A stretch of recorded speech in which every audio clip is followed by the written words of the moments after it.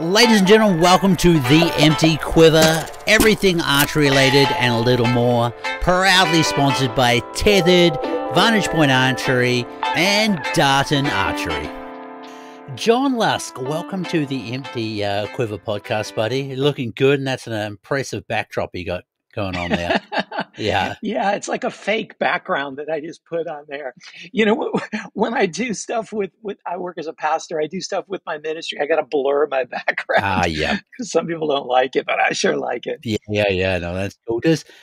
Like, overall, would you say that churchgoers are hunting supporters? Like, I always kind of felt like they're quite connected to that sort of stuff. You know, I would say it's probably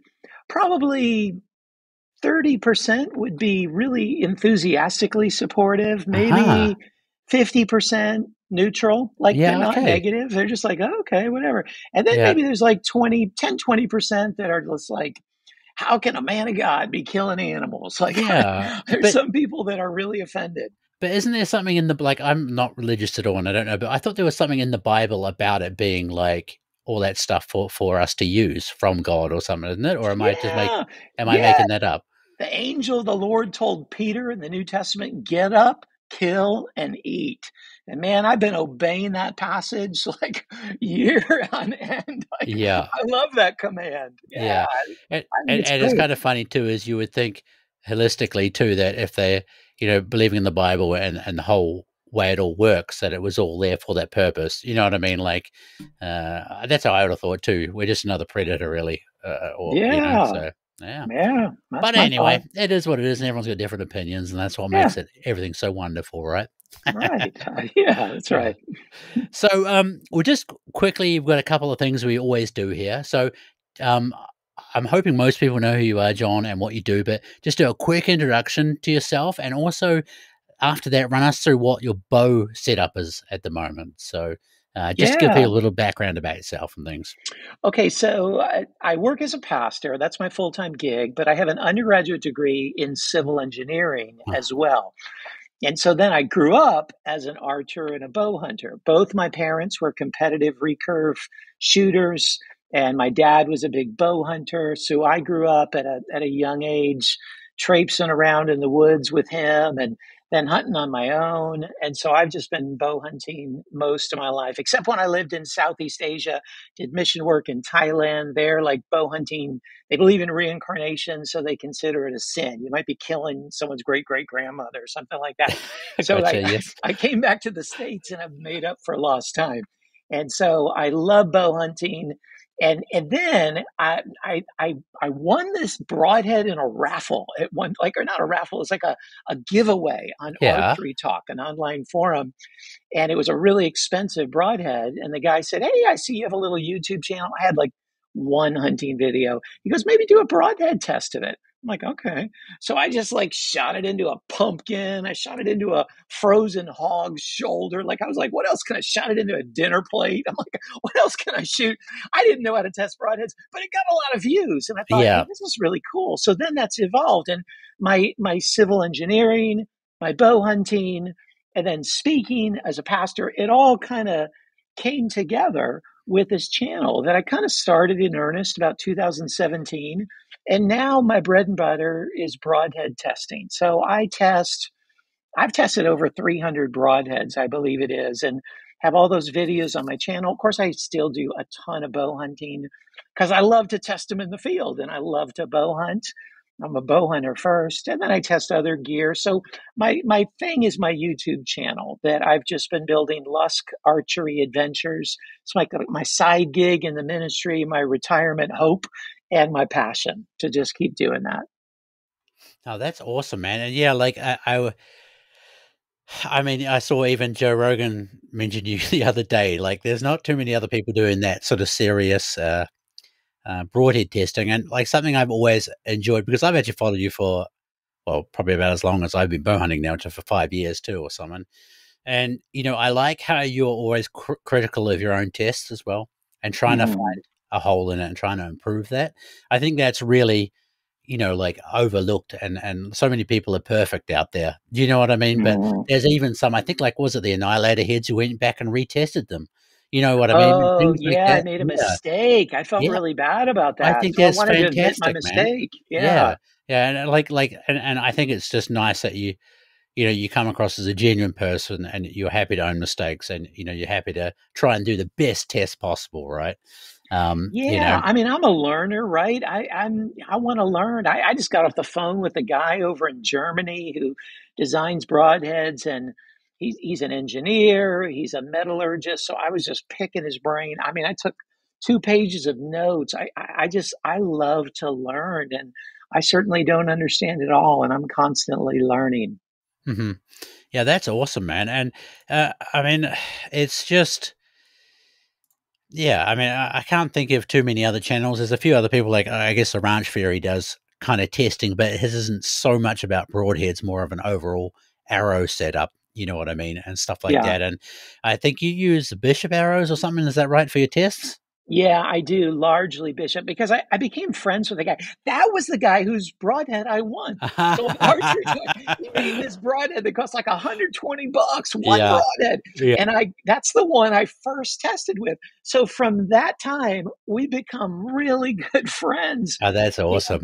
yeah, so he sends me all his stuff, which is it is not for the normal budget, this No. suffice to say. You know, I know a little gym. There's a place in Sweden here that, has a lot of bishop broadheads, but he bought them a long time ago before they got really expensive. So, Oh. you know what I'm saying? It's some real good bargains to be had there, and I've looked at them a lot, and they're very well made heads. They really, really are nice. So yeah, I can see the appeal with them for sure. So, Yeah, they're arrows and they're broadheads. It's very high end, mhm. and I got this connection. And honestly, I could get financial endorsements from arrow companies, Yes. but I don't get anything from him, but I do get the free arrows. But he's just become such a good friend that Yeah. I don't want to leave him high and dry. So Yeah. I love his arrows, so I just keep using his arrows. Yeah, that's cool, man. That's really, really good. It's nice to have like kind of loyal connections as well. You know what I mean? Like, there's a lot of you've probably seen it too, like kind of what do you want to call it? Fly by night, it's flash in a pan kind of stuff that happens that you see quite regularly happen. You know, someone will be promoting something for a couple of months and then they move to something else and things like that. And again, like I was saying before, is you can't really trust somebody that bounces between brands too much. I don't think Mm. because it's always the next and best, and you know what I mean. And Yeah, I yeah, do. Yeah, yeah. I'm picky So, about that too. yeah. Hey, so you just went to Argentina, right? And Yeah. that was one of your dream hunts, I think, correct? Was it?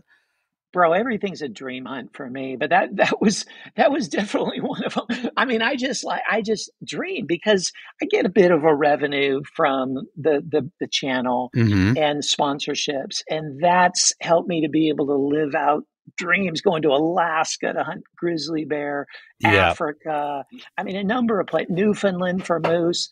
And then so I really wanted to go after a red stag, and I was Mhm. debating, we talked about it a bit. I was Yeah. debating New Zealand or Argentina. And I thought, Argentina is like only 3 hours of time change, Yeah. and they have a direct flight from Dallas Fort Worth, and it's overnight flight. You just wake up and you're there. Mhm. So there was some advantage. I thought, well, let me try Argentina this time. Yeah. So I did, and I don't regret it. I had a wonderful time. Yeah, that's awesome. So you went for red stag and a water buffalo, right?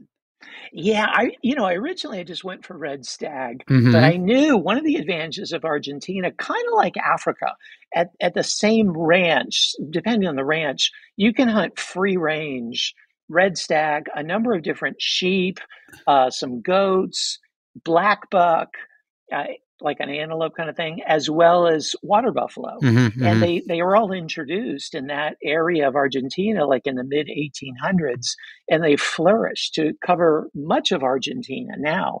And so this is just a working cattle ranch. It's not a high fence ranch, but it has all these species on it. So I went originally for red stag, and I love that. Got a nice red stag, and then I'm like, hey man, when else am I going to come here? I've already paid for the travel. Yeah. That buffalo is looking mighty tempting. So yeah, then I added on a water buffalo. Nice, man. That's cool. So tell us about like your bow setup and did you use the same arrow for the water buffalo as you did for the red stag, or did you have I different? did not. That's a really good question. So I had a brand new setup this year. Mhm, I do a lot of bow testing on my channel. I have a bunch of bow battles, usually like in fall here in the States. That's when the new bows come out. mhm, And mhm. I had a great shop in Iowa that I would go to. They'd open early just for me. They'd set up all the flagship bows for me, and I do a bow battle comparison just for my setup. And I love doing that. Here, I'm not quite set up to do that, but I'm familiar with a lot of the bows, and I always really liked Elite. Mhm, And so I decided to go with an Elite Era. It's a mhm. carbon bow, has a little bit longer axle to axle. I was using a Bowtech CP28, which I still have and I love, but Yeah. this is like about a 31-inch axle to axle. It's Mhm. carbon, so it's super light. It's about a pound lighter than my previous setup. And then it has like a 7.25-inch brace height. Wow, that's nice. Has a really smooth draw, a little hump at the end I had to get Mhm, used to, but it's a brand new setup. And I got the bow in mid January, and this hunt was like mid March. mhm. And so, you think you can get set up really quickly, but man, I had to change the arrows a little bit, went with a little different length of arrow, and getting it all tuned and all set up took quite a bit. Mhm. I got dialed in just a few weeks before the trip, and then I'm like shooting as much as I could to Yeah. get ready. But so the bow, it's at Elite Era. It's 68 pounds, 27-inch draw, and I'm using for the red stag. Like my normal setup is like a 500 grain Bishop FOC King arrow, Mhm, mhm, and I was using Sever 1.75 mhm, broadheads. mhm. Love Sever broadheads; they're the Yeah. most durable mechanical there is, and Yes. and so for flight forgiveness, there's a big advantage of having a mechanical. But then for I thought maybe I'm going to hunt a buffalo, so I threw in seven fat eliminators, like really heavy, like 750 grain. So 750 grain along with the tip Yes. compared to 500 grain. And I had a bunch of trifecta fixed blade broadheads. It's a new fixed blade broadhead that came out last year. Okay. I So don't know I if I've threw seen them in the those. bag. Yeah, that wouldn't be my perfect choice for water buffalo, but I thought, it'll probably do the job with Mhm. 750 grains along with it. And so then I had the challenge of like, I didn't want to re-sight in my bow and redo my pins. So using the pins I had to figure out, well, how does the 750 grain shoot Yeah. using the pins of the 500 grain? And then Yes. I figured out, well, it's 50% heavier. So I just, whatever the yardage was, I would just divide it by or multiply by 1.5 Yes. and use that pin. So 30 yards, I'd use the 45-yard Mhm. setting. So anyway, it's like in the heat of the moment, you got to calculate it. And it kind of, it's kind of hard to do, Yes. but that's what I did with the buffalo, and it worked out well. Yeah, that's cool, man. That's really, really good. So, um, I have stared a few Cape buffalo face to face now, and they are Mm. scary animals. What are the water buffalo like? Are they kind of similar to? They look at you like you owe them money, or Yeah. yeah. Personally, I don't think they look as nasty because Cape Buffalo have that boss, and that Mhm. boss just looks like I'm going to kill you and I'm going Yes. to pound you into the dirt, and they do that, right? Yeah. And they kill more professional hunters than any species on the planet. But water buffalo get bigger; they get slightly bigger, and they're I mean they are beasts, and they also are territorial and charge people. I don't think they're as dangerous as Cape buffalo, but when you got, 2,000 pounds of animal close to you looking mean, I mean, we had a few of our hunters charge that week. They weren't hunting buffalo, they were hunting red stag, but they got within like 100 yards of the buffalo and they got charged by the buffalo. Wow. They literally went running, two different groups. Yeah. And so, yeah, there was a bit of trepidation Mhm. in my heart. That's for Mhm. sure. Yeah. It's like the other thing about Cape buffalo is and stuff is like their eyes are just black, so it's kind of hard. Like I feel like some animals you can kind of get like a little bit of an emotional read from them or something, but these things just stonewall you all the time, and you're like, okay, well, Mm. I'm not sure what's going on. So, from what I see, the water buffalo is kind of similar with that sort of facial looks and stuff. So, Oh man, it's scary to stare him down. Yeah. yeah, yeah. So, now the videos aren't out yet, right? No, I'm they guessing you are. I filmed just them. dropped them. You just Yeah. did. Okay, okay. Sorry, Well, radio. the So, red stag was like last month, like a week ago, and then the water aha, buffalo my was this bad. week. That's Okay, all cool, right. man. Yeah, So they're yeah, both yeah. out. Yeah, that's cool. So, I mean, hopefully people are gonna go in and watch them now, but, like, out of those 2, which one was the best for you? Gosh, that's like, you know, they each have their nuance, right? The cool Mhm. thing about a red stag is we're hunting during the roar. Yeah, The oh, roar is yeah. like what we'll call the rut, over Yeah. here in the States, but their mating season. And man, I'm used to elk. They make that screeching sound. Yeah. But those red stag are like, "Whoa," Yeah. like it sounds like a lion mated with a Yeah. cow. Yeah. I mean, it is a roar. And Yeah. when you're in the woods and you're hearing "Whoa, whoa," like all over you, it is Yeah. exhilarating. And so we're chasing the roars, to try, but then Yes. they're really wary too. And Yeah. so, what was crazy is the first morning we're going out and we've been chasing these 2 roars we're hearing, and we're getting closer, getting closer, getting closer. Then we hear a boom, rifle shot, and I'm like, "What the heck?" And we run up there, 100 yards ahead, see a dead stag, one that we'd been pursuing, and 3 poachers hopping the fence to Oh. run away. And they have to deal with poachers there because Yeah. in Argentina, poaching, it's just a misdemeanor.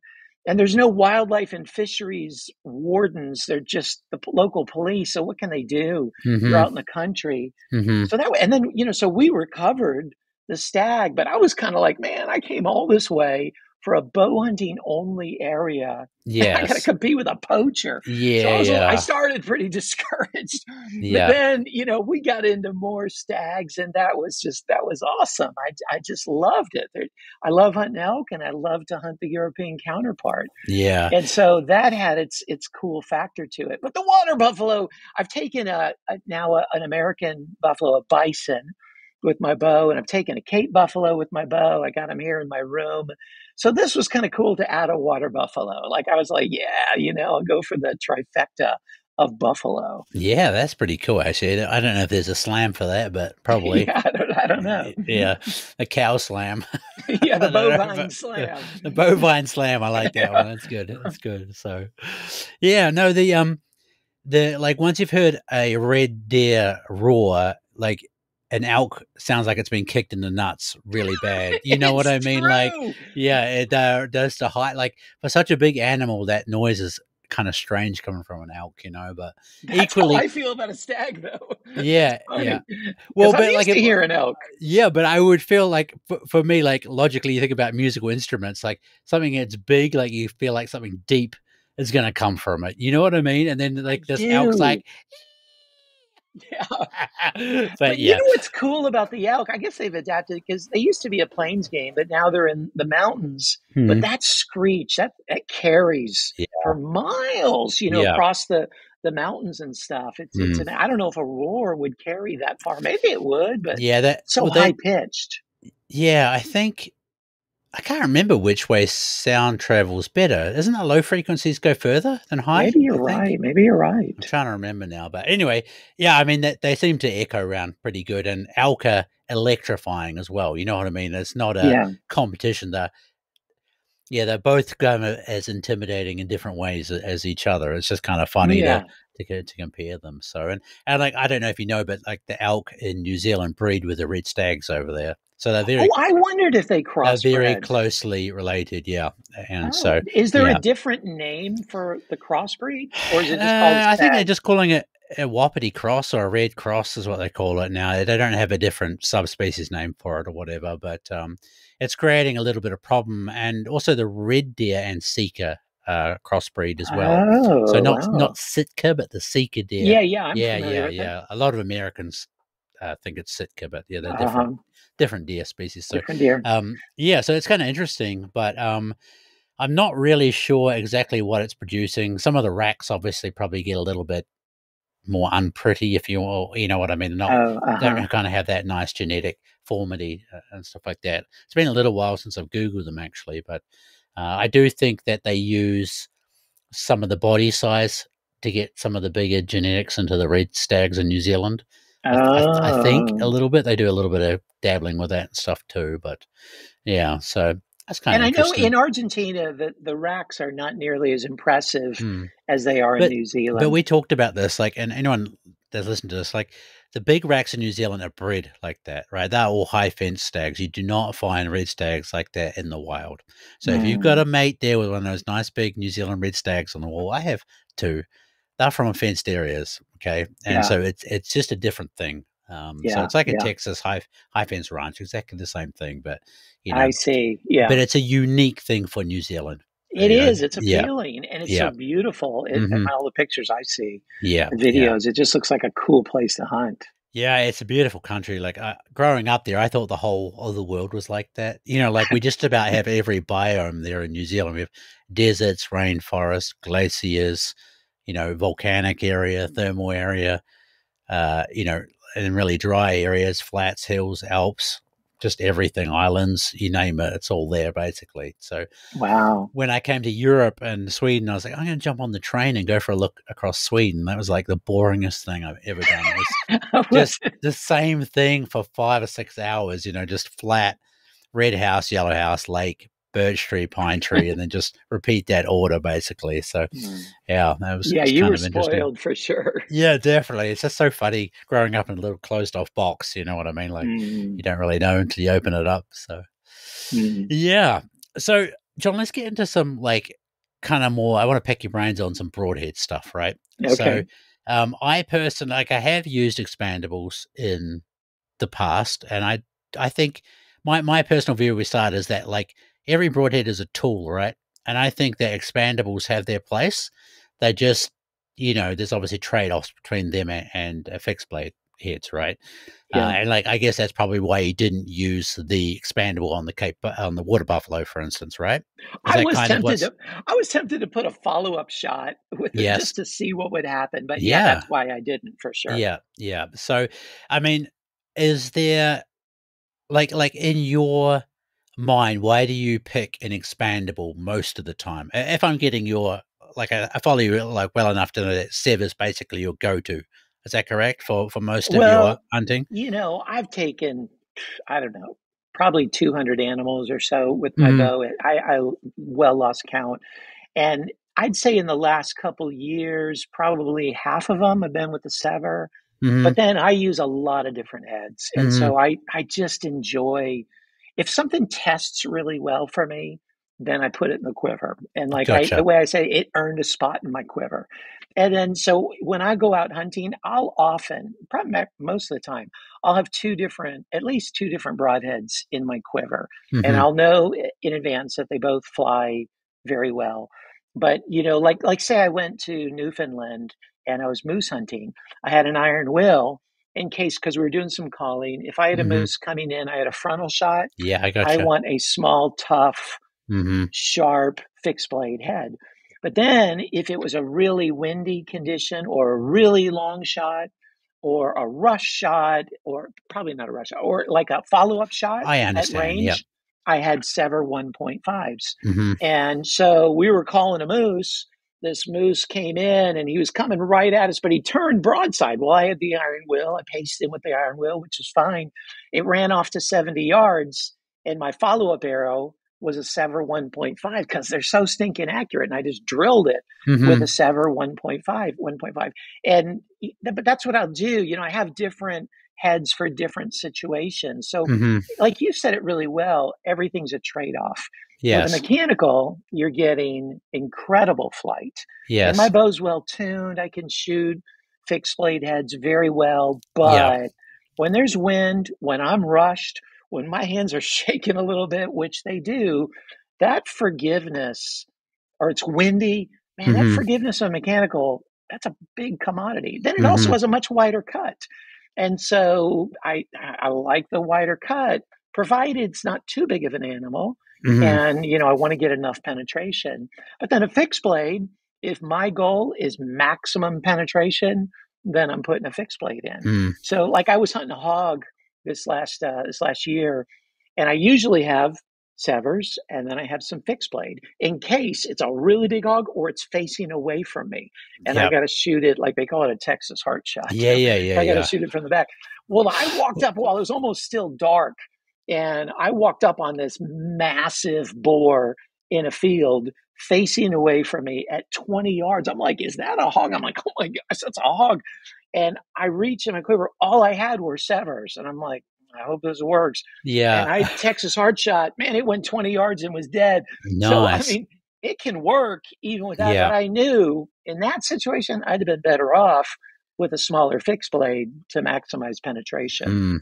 So I Yeah. use a lot of different heads, Yeah. but I do base them on the animal Mm-hmm. and on the shot distance, Yeah. and then my setup. If Yeah. I'm going really long shots, really windy shots on a smaller animal, then I'm going with a sever. Sever's the most durable mechanical. There's other mechanicals I like as well, but it's just in my testing, the sever's the most durable.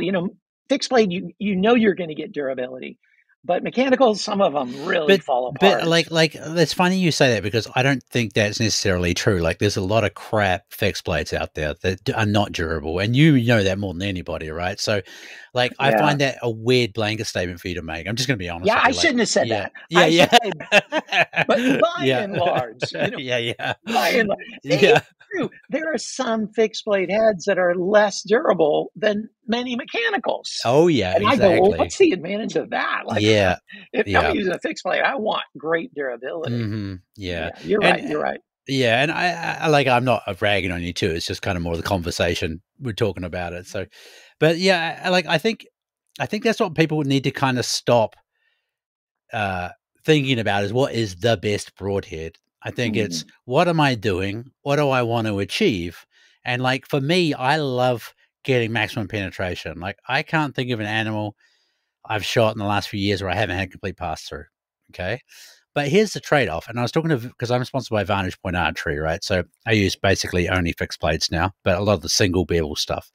And at the moment, those new Omega heads, I think you've tested those, yeah, right? I Yeah. tested this. I Yeah. love those. Man, those things do go through, I think, a little bit better than the other single bevels they had. They seem to just, there's not even really a noise anymore.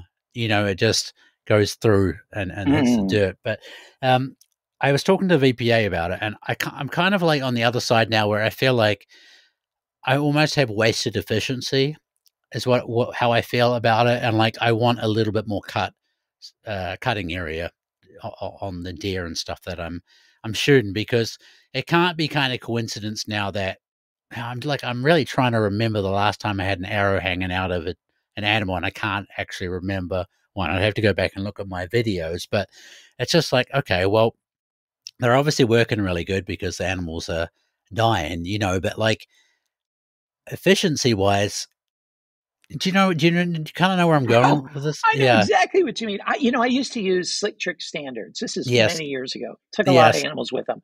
But I would shoot, or I used even before that a Wasp Boss bullet. It's like a really small 3 blade, like 1 inch cutting diameter 3 blade, little bitty Mm, blades. And I would just zip them right through an animal. They'd bury in the ground about 8 inches. And I'd walk away kind of going, well, I wasted a bunch of my momentum yeah. on dirt.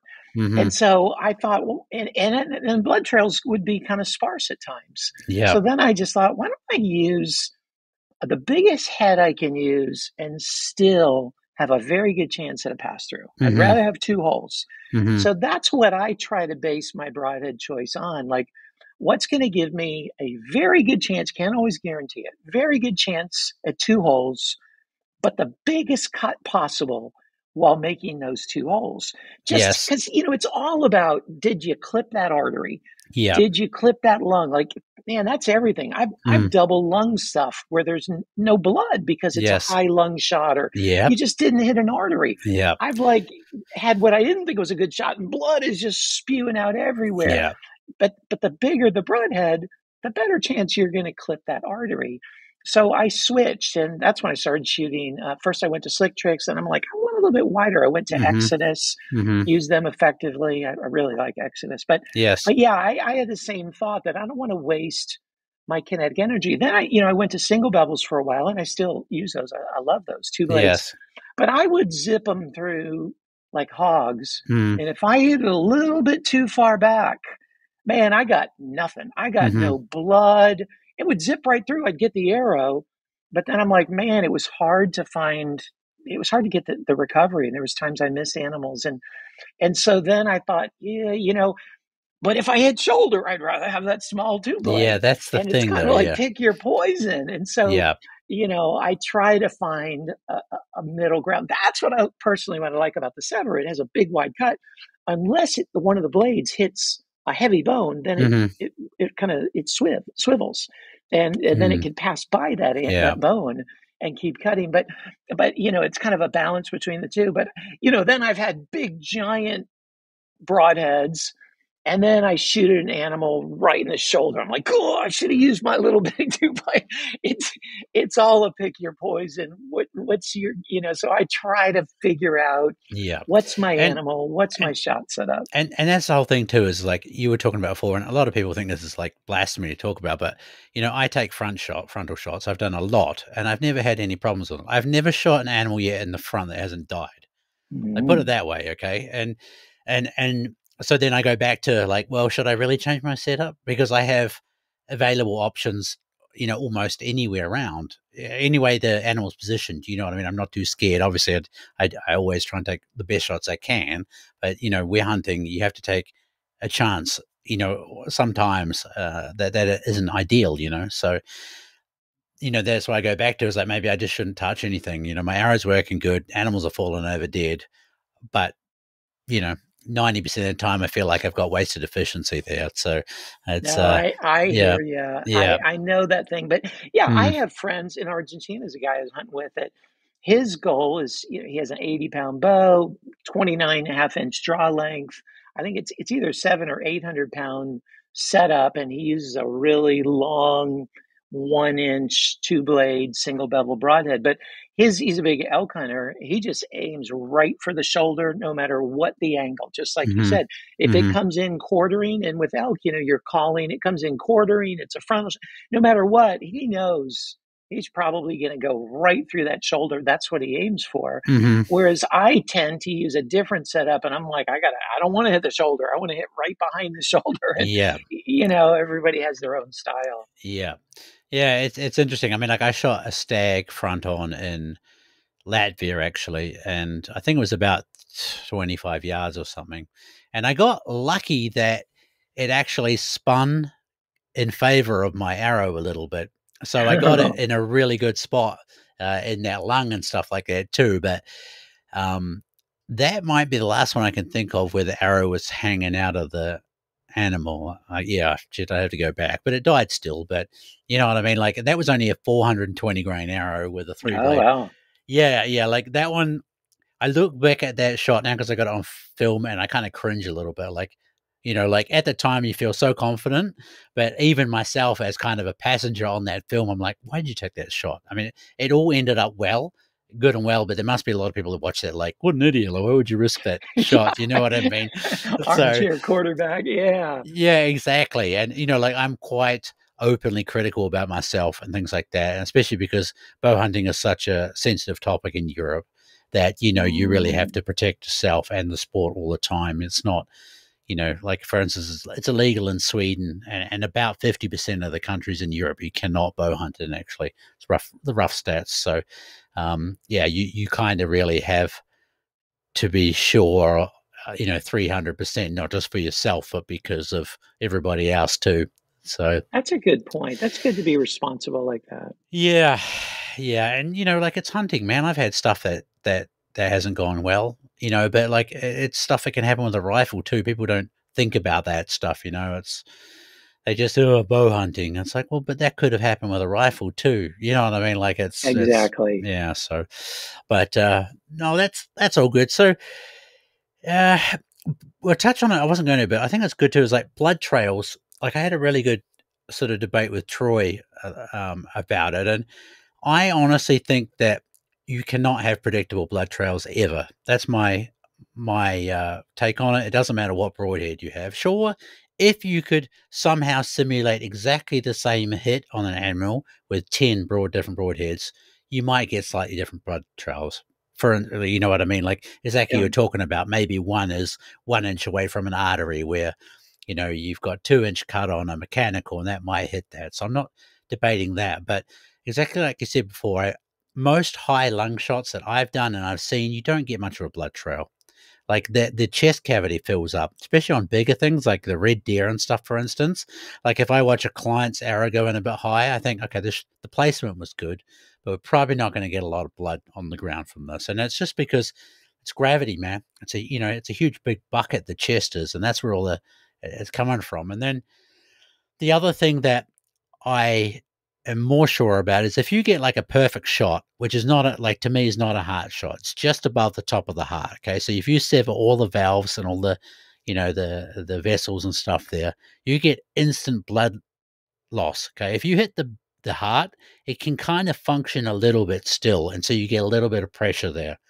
But if you sever those arteries and uh, my brain today, but you know what I'm talking about, the main I plumbing, do. then you lose that pressure instantly, okay? And that reduces your blood trail by 99%, I'm sure, because as an animal's running, most of that blood, I would say, is getting forced out the holes with some sort of pressure as it's running, right? Because everyone knows that, like, once something's dead, things don't bleed anymore. Mm. You know what I mean? And you'll kind of already have a dead animal running in that situation. And I am sure there's so many people, like you probably read social media too. I know the shot was good. I can't see any blood anymore. I'm really worried. And I'm sure that happens so much. And people think because there's no blood on the ground that it was a bad shot. But some of the Mm. best shots I've made, there has been no blood trail. But usually I can see the animal fall over. So that's the only Mm. difference about it all. So I just kind of wanted to see if I mean, you don't really test blood trails in your channel. It's hard to do. You almost can't. But like, what is your kind of take on all that? Like, do you have your own opinions on it? What do Man, you think about it? you're speaking my language when you talk about this, and I really Yeah. appreciate what you said about the predictability or lack thereof. I Yes. have this video that I put out a couple of years ago called "Broadheads and Blood Trails: Understanding the Connection." One of the things that drives me crazy, I get it all the time, is people will ask about a broadhead, and their first question is, does it give good blood trails? Yeah. I'm That. just Yeah. like, it's Yes. going to do what that, broadhead does if it Hmm. goes through where you hit it. Like Yes. you're putting an inch of steel, it'll make what up. It all, but people just don't get it because No. they go by what their friend, Marketing. anecdotal evidence. Like their Yes. friend goes, oh man, I shot it and there was blood everywhere. So they think that broadhead does that. Or they Yes. shoot one, they go, man, there's no blood. This broadhead sucks. And Yeah. I don't want to say it has nothing to do with it because broadheads do have something to do with it. Of course. But Yeah. man, it's where you hit. Hmm. I've seen like in X-rays, maybe you've seen these, but and I use this in my video, but where there'll be like a construction worker on the news that falls and his nail gun goes off and he's got a nail right Yeah. through his brain and he's Yeah. like fine. He's like, Yeah. hey man, I got a nail. You're like, dude, what Yeah. happened? And they do the X-ray and it just happened to hit this spot where Yes. there's nothing there. And you're Yeah. like, how? That's what can happen with a Hmm. broadhead. And there are principles, like you said. My red stag, I thought it was a perfect shot. It was a high lung shot. The hole was like that. Yes. And there was so little blood. I Yes. was like, what the heck? It was exactly what you said. And then you said it too. The water buffalo, I drilled it straight through the heart. When we did the autopsy, I got a Yes. heart and their heart is not small. Yeah. And the broadhead is sticking straight through it. It's through about that far.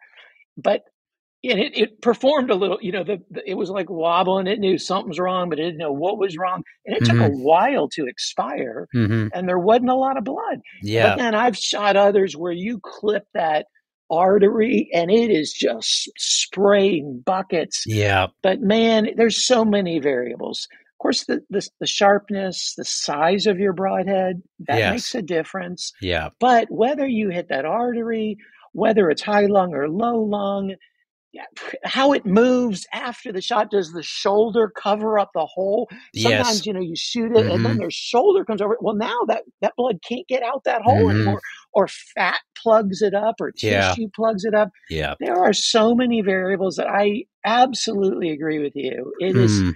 you can make some assumptions, Mhm. but it's not the same, No. every time. No. And like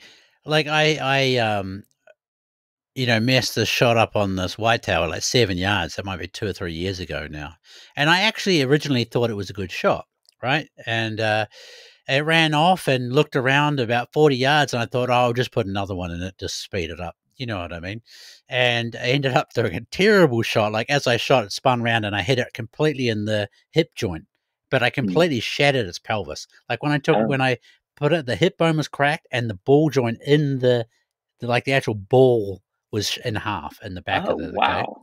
So, that was with a Grim Reaper. Wow. Yeah, That's wow, right? impressive. Yeah, one of those, razor tip, whitetail things, I think it was, I can't remember, but Whitetail special? yeah, yeah, yeah. That's surprising. I don't know if I have one. I can find out what I had. I do keep a lot of my old broadheads. I don't know where they are now, but, anyway, but I was like, "Okay, it ran off," but I thought, "Oh, the first shot's good anyway, so that won't be too far away," because it was obviously not moving very fast with an arrow lodged in its hip. I looked at the ground, I was like, "Man, that's a lot of white hair on the ground." And I went back and looked at the video footage. I was like, "Oh, no."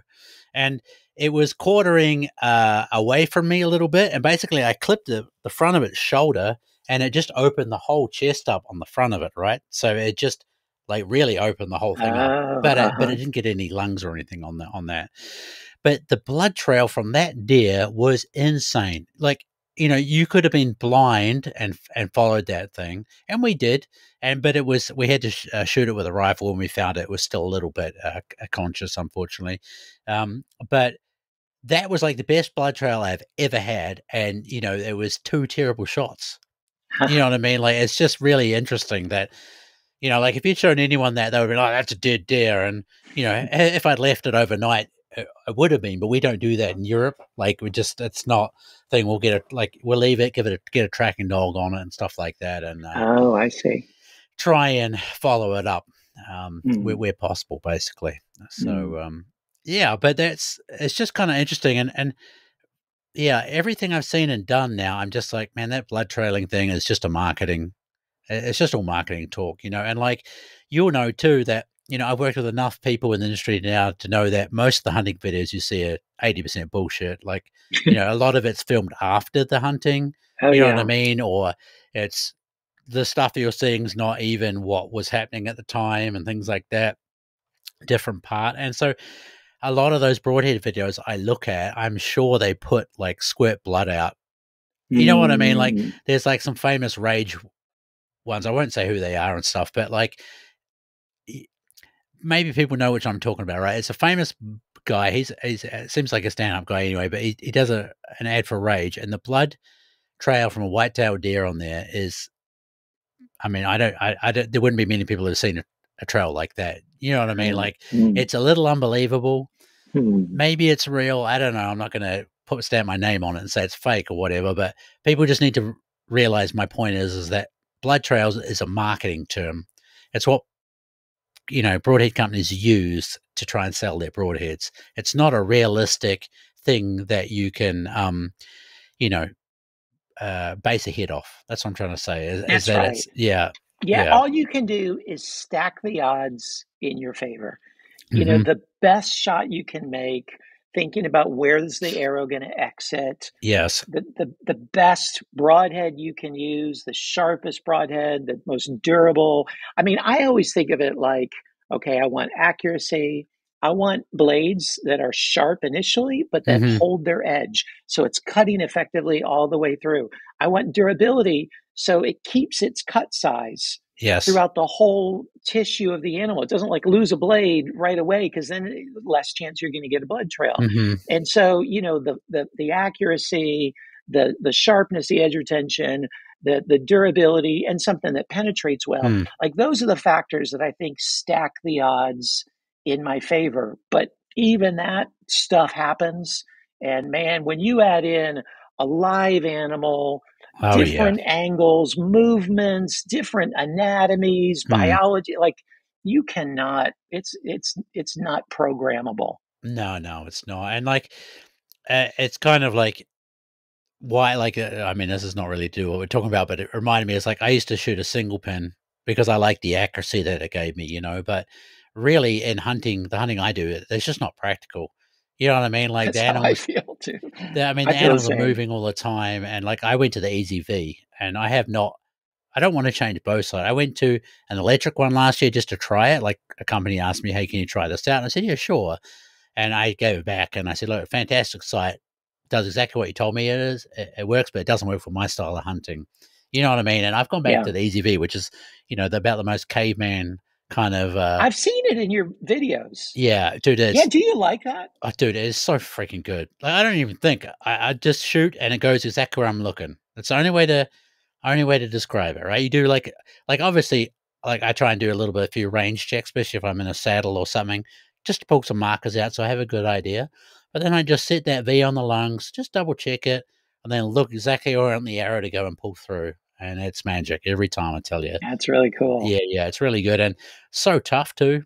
You know what I mean? Like you're Mm, not never gonna. There's no pins to bend on it if you're going through bush and stuff like that, or mm. I accidentally dropped my bow in Georgia and nothing was wrong with the sight.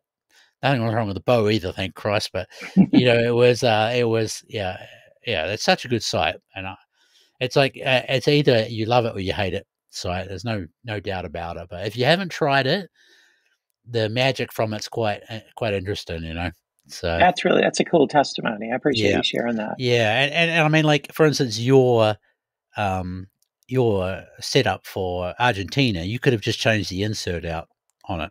It just pops out, Oh, and you I just put see. a With new. a different size animal like that. Well, Uh-huh. no, it's not to do with the animal. It works off 13 Oh, inches, right?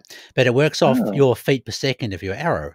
So, oh. like you could have shot your red deer, have it set up for that, and then just gone back to camp or whatever. It's like a tiny little disc, carried it in your backpack, popped it out, popped the new Oh. one Oh, I in, and didn't then realize they did that. yeah, Oh, so it's that's based off your interesting. arrow speed. So all the V's change depending on how fast your arrow's going. Oh. Yeah, Oh, and that's how okay. they set that up. So, yeah, I mean, I don't run two different arrow sizes, but if I was going to, that's what I'd be doing basically. Yeah. Then there's not that guesswork that you're doing. It's set up Yeah. perfectly for it. So, and like I don't like I used to have target panic. I don't anymore, and I haven't for a while. But it was because I never knew to look at the pin or the animal. That was my main problem. Mm. I'd go in and out of focus between the two, and obviously that kind of messes you up. And if someone's Mm. listening to this and they're like, "Hey, I had that problem too," look at the animal. Don't worry about the pin. Your brain does the magic for you. Focus on the animal. Okay, that's the key to getting over that one. But now there's no pins, so you just have this clear line of sight to your animal. You don't have to worry about anything else. And if you do any nighttime shooting, it's great too. Like, especially if there's a little bit of moon, you can kind of silhouette the animal with the V and then Oh. turn the light on. So you've got minimum amount of time that the animal's lamped. Like for boars in Spain, or I don't know, you must be able to shoot hogs in Texas at night and stuff, can Yeah, you? yeah, Yeah. sure. So it's a great night sight as well. There's no pins to focus on again. You're just looking straight through it at whatever the torch is on. So yeah. Nice. Oh, But that's anyway, that's appealing. yeah, yeah, and I recommend playing around with it at least. Yeah. It's definitely a site that yeah, you either stick with it or it doesn't work for you. So yeah, Well, I love seeing it in your videos, and it's very noticeable. I'm like, "Oh, he shoots one of those." Like, yeah, and I one of don't know those many things. people that do, and so Yeah, it's neat to see it. yeah, and I mean, like I shot, I've shot quite a few things out to. Well, I shot a red stag at 55 meters. What's that? It's about 60 yards, I think. You know what I mean? Like it's Yeah. good, and I mean, like at 20, I can hit the 10 ring all day. At 30, I can Mm. hit it most of the time, but you're still hitting eights. And that's what they're saying is hit an eight and fill your freezer. You don't have to hit the 10 all the time. You know what I Yeah. mean? Like it's Mhm. basically what they say. So yeah, it's a good site. I love it. So That's good to hear. yeah. Anyway, I kind of got a few more questions. Like, I never want to put people in a place where they feel uncomfortable. So if you don't want to answer these questions, that's totally fine. It's nothing tricky. It's more like, what is the worst head you've ever tested, John? Like, are you Oh, comfortable to ask the questions like that, or you don't want to shit on anyone? That's fine too. I'll say this. I do try to be really respectful of Yes, I've. all the broadheads because, like in my early years of testing, Mm, I would just bash. This is crap. I mean, these paper thin blades. These are five yes, cent blades from China. And yes, then and then I thought, man, this is somebody's dream, somebody's hope. This is their yes. their lifelong project they're so proud of. And so that's when I came up with an objective testing criteria that's Mm-hmm. quantifiable. Mm-hmm. So I don't have to add my own personal commentary as much. I can say, here's how it scored. And Yes, then you check out the tests and you see the scores and you make the decision, is this a good fit for you? So I yes. try to do that. So I don't like to say negative things, but I will say I love testing heads that I go, that is so freaking weird. I think it's going to really flop. And those get the most views. Like, Yeah. because I love testing them because people go, what the heck? And so I'll just say, like, a couple that I've tested like that are, one was called the Mohican Sneak. And it's this long two blades where they kind of scissor like Like the it's sling blade or whatever it was? Is that kind of like that one? it's even different from that, but it's like, Wow.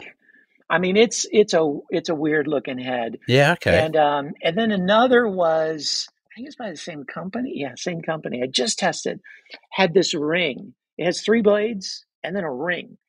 Now, like I made a ring, a blade that's a Yeah, yeah. ring wrapping around the three blades. And now I'll tell you, when I shot it like into a target or into rubber foam mat, it cores a hole like I can Mhm. imagine in an animal. That, Mhm. I mean, it's not like a ring, it's like a freaking hole. It's like a Mhm. 12 gauge slug Mhm. went straight through it. But the ring breaks off almost immediately, like in a Uh-huh. target, in MDF. I mean, Yes. it's so weak. And but the weirder it is, the more I like to test it. Sometimes I get surprised and I Yeah. go, wow. Sometimes, usually I don't, but it's entertaining and the Yeah. audience loves it. So Yeah. I love testing weird stuff. Yeah. Yeah, it's funny, it's like, I think too, like, if you had I mean, you've got a little engineering background, so you're different again, but even as a kid, right, you test things like you make your spears and you make. Do you know what I mean? Is like somewhere in most people there is that kind of engineering understanding on a lower level, and most people can look at things and go, "That's not a good idea." Do you know what I mean? Like, Yeah, and it's true. yeah, and it's kind of like, I really admire you for taking that kind of more. You make up your own mind about the broadhead, because I'm on the other side where I think, like, I don't do what you did, but I've always thought that, like, I kind of think we owe it to the animals to give more of a proper fair review, opinion wise, on stuff. Do you know what I mean? Because I do. I yeah, do. but I totally understand where you're coming from on that, and I'm not bagging you on it at all. It's just how I kind of would feel about it, is that, like, it may be their dream, right? But, like, I don't think that gives them a right to make a broadhead that might be maiming animals rather No, than, I'm you with know, you. And yeah, I just let the score speak for itself. So, yep, if it gets a low score, it yes, breaks so easily. People know I'm not yes, getting that, and I don't even have hmm to say anything. yeah, But that's but good. like, yeah, yeah. So that's, I mean, that's kind of my theory on it. But I will say this, even with, say, the head I mentioned, Yes. I would not want to get shot with it. Oh Like, no. I could take the weirdest, funkiest, crappiest head, and if Yes. they go, that's such a piece of crap, shoot away at me. I Yeah. go, because it would hurt and it'd Yeah. probably kill me. And Yeah. so Exactly. I just go, and people, some people go, man, look, it killed this animal, it killed this. I don't doubt they can be lethal. Yeah. But do they stack the odds in your favor? That's Yeah. what my channel is hmm all about. I'm going to give you data points so you can make a choice for the animal you're pursuing, your hunting setup, to stack the odds as much in your favor as mm possible. That's all I mm can do. Yeah. Like, I tested those plastic cheap shot. Oh what are they yeah, called? The buzz cut or something? I can't yeah. remember. There's a Buzzsaw or few so. of them. They have Yeah, cheap buzz. shot. They have buzz cut. They And have buzz because saw. I was genuinely interested in them, right? Because I like when you go to New Zealand and you shoot goats or whatever, or people maybe do it in Hawaii and stuff, you don't want to be using expensive broadheads. You Hmm. want to be using the cheap one and dones because, like often you'll shoot 4 or 5 goats in one outing. So can you imagine Oh how wow. expensive that starts getting? Okay. And so, like, often this is before VPA times, I'd buy those cheap Chinese packets of broadheads, get 20 for $10 or whatever it is, right? They shoot great straight wires, and they kill the goat, no problems, but you just can't reuse the head again. That's Mhm. that's fine, right? Put them in the recycling bin, good as gold. But those plastic heads like wouldn't even stand up in my paper box target that I had. Like I just made like a paper box and stuffed it with cloth and stuff, and they were breaking on that, and I was like, okay, Oh, I'm not even gonna bother putting these into a goat or something. I said, like, I can't consciously go out with these now, knowing how bad they are, and I shoot an see. animal with it. You know what I mean? And Yeah. and so that was. I mean, I haven't really done a lot of broadhead testing. I basically go off kind of what I was talking about before is that looks like a good idea, or this is what I'm trying to achieve. And those broadheads Mm. are going to give that for me. Yeah. But yeah, so that's one thing. I know we talked about New Zealand. We're going to go in September, me and a mate, for 2 or 3 weeks actually. And I mean, if I usually I shoot somewhere between 15 and 20 animals, and Wow. dude, it's great time for like if you love bow hunting and want a lot of shot opportunity, it's a place to go, dude. It's amazing. Wow. Yeah. Yeah, it's a good time, and we're going to go for about 2 or 3 weeks. We've got a couple of different hunting places we're going to go. We're just going to hire a car and go for a bow hunting tour, basically. It's So just you're just gonna hunt like public areas, we'll do or some it's public private. areas. We also have there's a couple of like stations, like private stations. They don't have any fences. They just Oh. don't want rifle hunters there, so they get bow hunters in there. Oh. And one of them is really good. It's got Arapara ram, pigs, goats, lots of fallow deer. What am I missing? I think there's another species and stuff there, but it's all completely wild. Like it's really awesome. Wow. Yeah, it's That's all stalking. nice. Yeah, you can set your saddle up or whatever if you want to, but and I tell you what, price wise, John, it's like I'm trying to remember, $250 per person for the week to What? go there. Yeah, like a fallow deer will cost you 100. This is New Zealand dollars, so you can half that. It's like Oh my 100. It's gosh. like 150 New Zealand dollars for a fallow deer. It doesn't matter if it's a male or female, trophy, whatever, right? Same with the sheep are Wow. 300 and stuff like that. So, like, we're gonna have a good time there, And I have Wow. some because I grew up in the countryside. I have some contacts where I grew up, and we're gonna go there as well. And I mean, you would run out of arrows in some of these places. Yeah, That's like a dream. dude, it's good fun. It's not trophy hunting; it's just bow hunting. It's really Yeah. good fun. Yeah, really, really good fun. Nice. Stay in a nice little cottage. It's got a fireplace. You have to bring your own food and stuff in, but that's not a problem. You know Yeah. what I mean? And Yeah. yeah, yeah, it's a good time. You can walk Oh, out from that's the fun. cottage. Yeah, so that's cool. All right. Well, I don't know how much we never really talked about a time limit on this, Johnny. You got somewhere to be, or have you? What time is it? Yeah, I don't know. We've been going about an hour. I got another 10 minutes or so Yeah, if that's you cool, but man. if you have more questions, if not, Yeah, cool no, too. that's cool. I think we're just kind of let's have a look. I'm just going through my notes here because some of this we've already talked about just by coincidence, really. Hmm. So have you had anything to do with the ranch ferry with Troy? Have you guys reached You out know, each we other?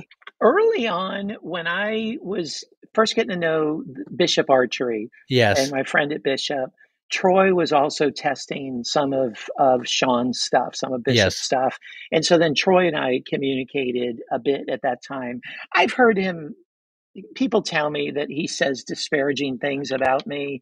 And so I'm not into that. Like no, I respect him and the way yes, he sees things and love what he does. And, mm. but I'm not into the political game. I get enough of that in church. Oh yeah, I I don't bet. like people politics stuff. So Yeah, yeah, I that's just, good. I appreciate his audience Hmm. and all that he does. Yeah, yeah. No, I think he's like I've talked to him quite a bit and had a couple podcasts with him, and I get on with him all right. But I think sometimes he's a little I hope you listen to this, Troy, but I think he's like a little blinded by his own opinion and ego. Like, Mm, I don't think sometimes he's so open to like actually looking at what he's talking about. And like the podcast we did together, I actually kind of the first one I ever did, I didn't really know enough, and I was kind of asking him questions. And then 2 years later, I've got a bunch more experience and a lot of practical experience, and I put stuff back onto him a bit more about it. And so I don't know that he just didn't have answers at the time, or has been political, but some of it,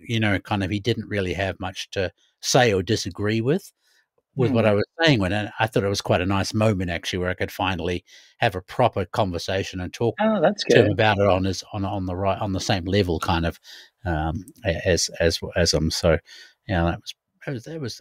that's good. But like I think you both do good work, but it's different ends of the arrow, really. Do you know what I mean? Yeah, Like, yeah. I mean, he does a whole arrow approach, but his is more about that whole arrow build rather than what's on front of it so much. Obviously, that's a massive component too, but yeah, it's just Yeah, and what I try to do is, as an engineer, I want things to be as consistent as I can make them. mm, Now, some things are just beyond your control, but I try to shoot mediums like for penetration or durability that are as consistent as possible. hmm I wish I could test everything through animals, but hmm even then, animals aren't consistent, and so it no, can look like you hit the same spot. One broadhead breaks, one doesn't, but does it really show anything about the broadhead or no, about the animal? So, but I understand there's limitations with my approach. My approach is it's got to be consistent.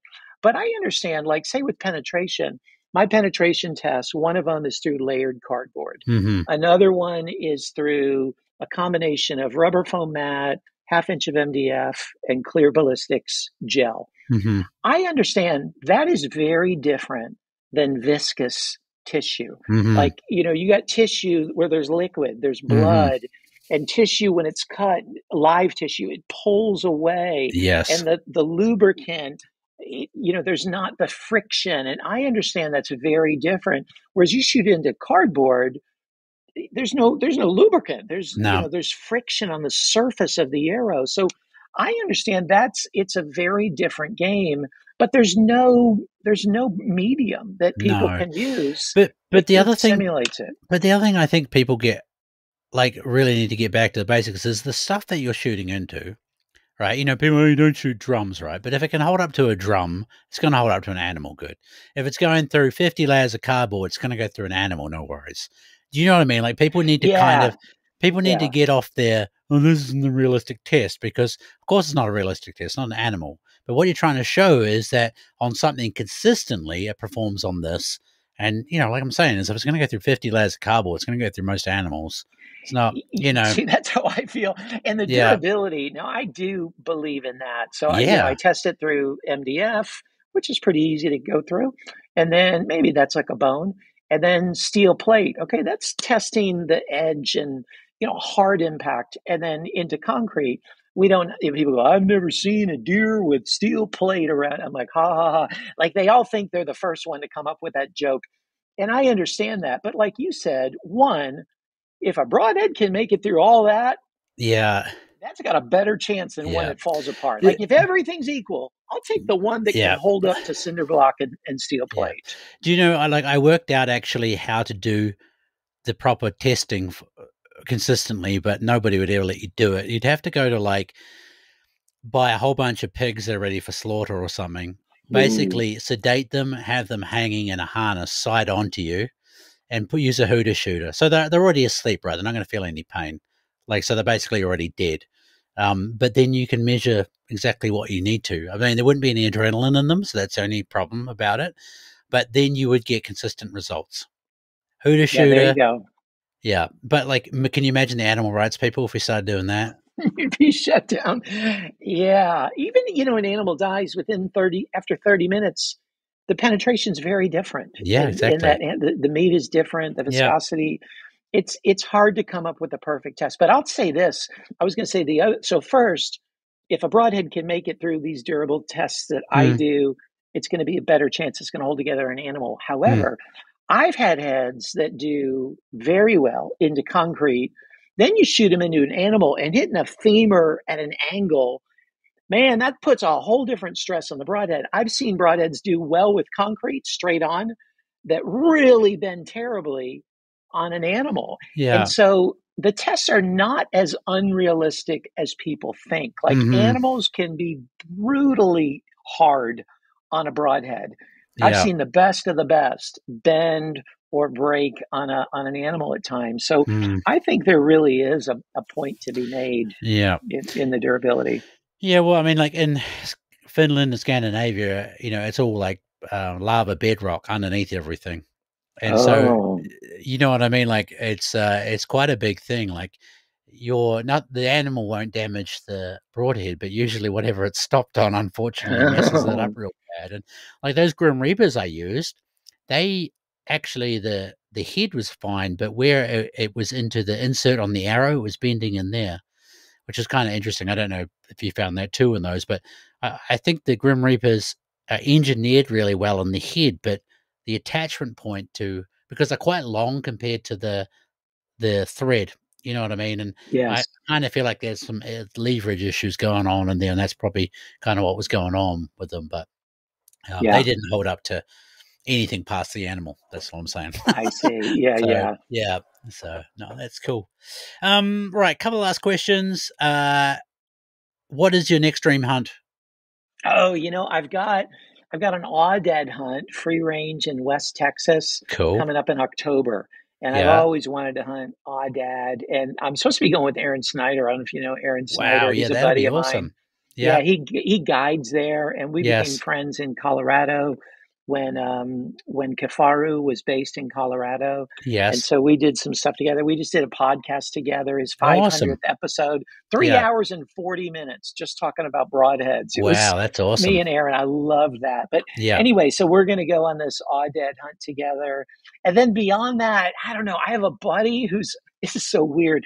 He's like in the royal family in United Arab Emirates, and he's a Yes. big time bow hunter and rifle hunter. And he's invited me to bow hunt over there. I'd be the first American to bow hunt in UAE in this specific species. Anyway, so he has this ongoing free invitation. Come anytime you want. That's a possibility. I've thought about going to Northern Australia, up in the Northern Mhm. Territory, whatever you call it up there, Yeah, yeah. for water buffalo. And I've Mhm. thought about New Zealand, but Yeah. yeah, beyond the aoudad, I haven't figured out yet. Like into 2025, and I know I need to make a decision because you got to plan those things way in advance. Yeah. But I'm kind of torn about what to do. Mhm. Mm. Well, I mean, if you got an open invite to New Zealand with me if you ever wanna go one time. You got the local guide, and I can take you all the cheap good spots too, so That's appealing. yeah. I have Well, really you wanted could a tar, but those are hard to get like in a public place, right? A tar? no, No, they're not. no. I mean, like, all the Southern Alps is basically public land. Oh, Yeah, it's just getting to them, right? It's pretty you're oh, I finding see. the area. Yeah, so, it's I mean, like, there's so many of them, they're culling them with helicopters there at the moment. Oh my gosh. Mhm. So, yeah, it's, there's chamois there too, chamois, Yeah, and yeah, all I've that other seen stuff, those. I so have a friend that shot one, but I haven't hunted. Those aren't as they don't look as cool. Like I no. love that cape and the horns of the tar. You Yeah. just go, dude, you look like a lion cape. I mean, that's I mean, like, amazing. I'd love to go ibex hunting, but it starts at Oh, about 5,000 euros for a hunt, right? And I have oh, shot where so do they many have those? in Spain, a lot there's Oh, in about 4 or Spain. 5 different species of or maybe more actually.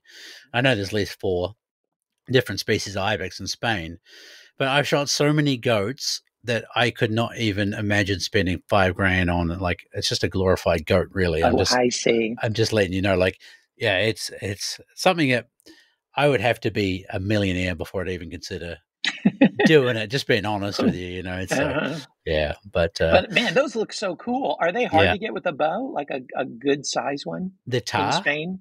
Oh, the No, the ibex. the ibex. Well, I honestly haven't been on one of those hunts. I know some people that have, and I've seen the footage, and I think the ibex in the right areas are pretty used to people.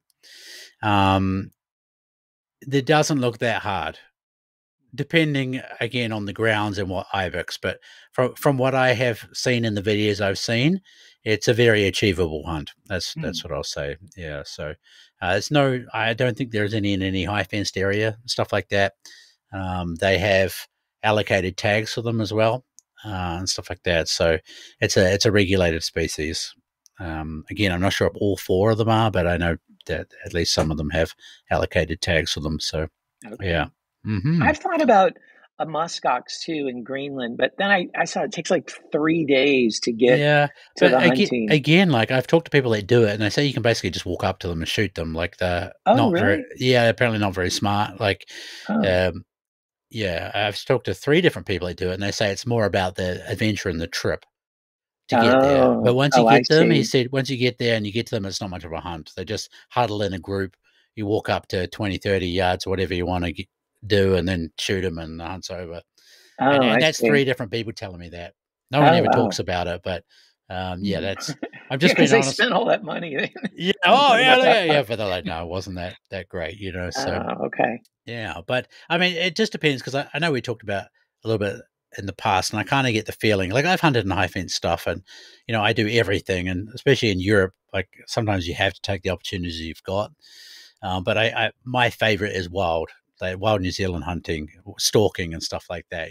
But much like broadheads, like everything I do with hunting, I feel like I have a toolbox and I pull out what I need, whether it's a saddle or a tree stand or stalking or you know what I mean. It's like a broadheads. I'll like whitetail. I love saddle hunting whitetail. I think it's so much fun. Mm, I feel like you're mm, playing chess with the animals and moving around and doing all yeah. that stuff. Have you tried a saddle yet?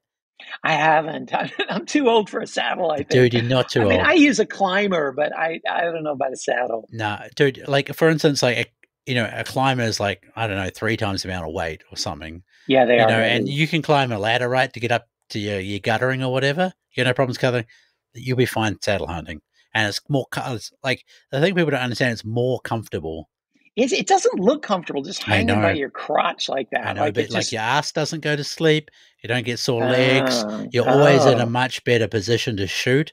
You can put the tree between you and the deer all the time. I Like, have heard that. you Yeah, nearly you can get play around. yeah, and you get about 360 degrees of shooting around the tree. Not all the time, but most of the time. So, and it just allows you like to be more flexible and versatile, and it's quieter than a climber. Well, actually, you Mm. can get up a tree pretty quietly with a climber too, but then again, you can't get up every tree with a climber. With a Yeah, you saddle, yeah, you can't. can. Yeah, it's got to Yeah, be so straight, no branches. Yeah, yeah. No, it's a great way to hunt, and you just put everything on your backpack and walk in with your bow. Basically, it's fantastic. So, especially if that's you're doing nice. traveling, you can take around with you. So, Oh, that's a good point. yeah, yeah, very, very much so. Well, John, hey, thank you so much, buddy. I really appreciate it. It's been good, and yeah, like I hope we do this again because I like to kind of like feel people out and kind of open the door in some of the topics. And like I'm someone that overthinks things, so I'll go back and think about our conversations Mm. and stuff. And I probably got more questions, down the line that'd be great to get your input on. So yeah, Oh man, no pressure. I love it. I love talking at the ATA. I mean, every Yeah, time we've communicated, I've really enjoyed it, and I feel really honored to be on your podcast here today. man, And I yeah, I looked look at forward to doing it again yeah, anytime. yeah, definitely. And again, like if you want to come hunting in Europe, just come and hit me up. We've got like roe deer and what we've got whitetail here too, actually, and stuff. Oh, And yeah, you can go to New Zealand, just whatever. You feel like, hey, I want to do something different, you know. I got a lot of contacts over here now, so oh, that's it should be good. good. That is Yeah, good. perfect. Thank you. Yeah, I no appreciate worries. it. Yeah. Hey, have a good rest of your week and a fantastic weekend, dude. Thanks, brother. You too. Take All care. right. Catch All you. right. Bye Bye. bye. Thank you for listening. Appreciate it. Make sure you follow us for more.